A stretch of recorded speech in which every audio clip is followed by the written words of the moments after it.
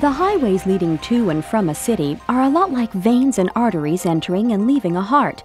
When traffic backs up, it sure can be exasperating, but it's a lot more serious if the flow of your blood is interrupted. That can happen with high blood pressure, which scars and thickens artery walls.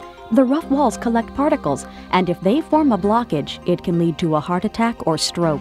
That's why controlling your blood pressure can keep things running smoothly. Get smarter every day. Click the subscribe button and don't miss a single new minute of Brain Bubble.